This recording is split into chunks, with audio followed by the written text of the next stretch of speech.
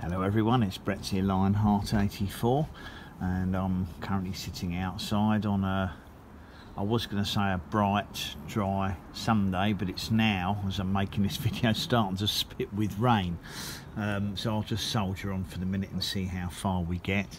Now, what we're looking at here, my good friends Peter Entwistle's kindly sent me a couple of Owari satsuma cuttings, because although I do have a satsuma that has previously fruited, although it did nothing in 2023, it's not a variety that I know the name of. It might well turn out to be an Owari, but it was bought originally from one of the Italian suppliers, but it didn't have an actual varietal name on it, which surprised me. From them Oscar Tenturi it came from.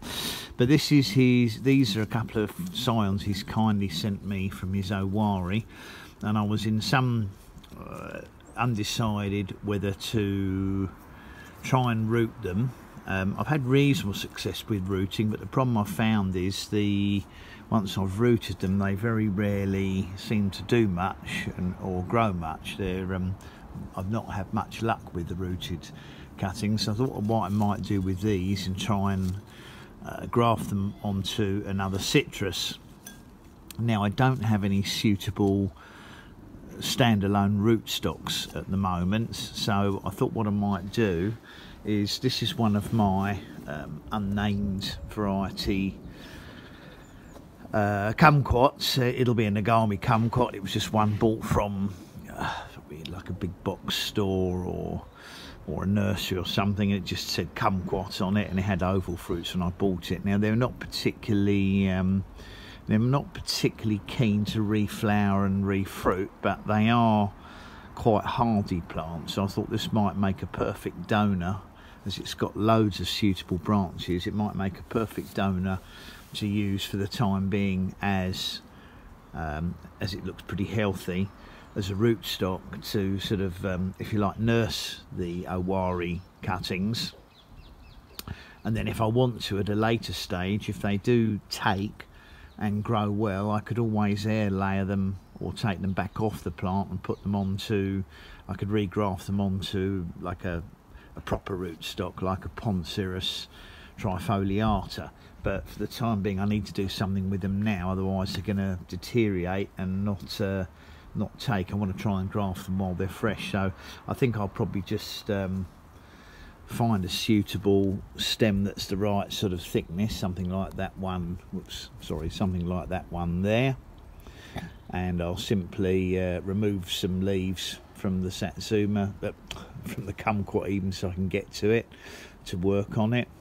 And I think I'll just use a simple cleft graft, but it should be very easy to match the thickness to the right part of the stem. And I think as it's healthy, I'll graft onto both of those, because I'm only just starting to graft plants, which means there's plenty of room for disasters and them going wrong. But at least if I put it on a healthy, large established plant like this, there's more likely of energy going into them. And as I said, I can then at a later stage, if I want to, if they do take, I can always air layer them back off and grow them on their own roots, or move them to a different type of rootstock. So I'm going to get on with that. I'm not going to sit here filming it because I'm very, very slow and poor at grafting, but I might just show what I do after I've prepared the scions. Okay, so basically I've just wrapped the scion in just a thin layer of a parafilm.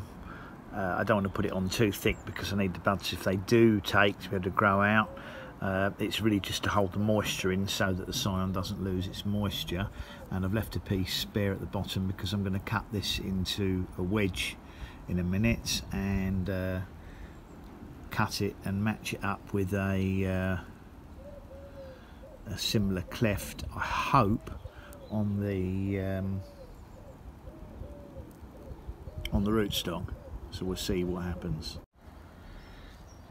Well, I've done the graft, and to be honest, I've wrapped it up now. It was a pretty rough looking graft. It may or may not take citrus and not particularly noted to be difficult to graft, but I'm afraid when you're a complete amateur like me, it tends to it's quite likely to be a few failures. I've also noticed the slight downside of kumquat is they've got very triangular shaped stems, whereas the scions have got quite round stems, so that might also stop the sides bonding. I was thinking of putting a little polythene bag over the top, but as I've wrapped the scion and it's going to go back in my summer house, which is quite humid, and the plants are not actively growing at the moment, which is also isn't ideal for doing grafting, but we'll see what happens. I know Peter Scott would have plenty more scions if I wanted to try again if this fails, but we can only try and see what happens, and if it succeeds, all well and good.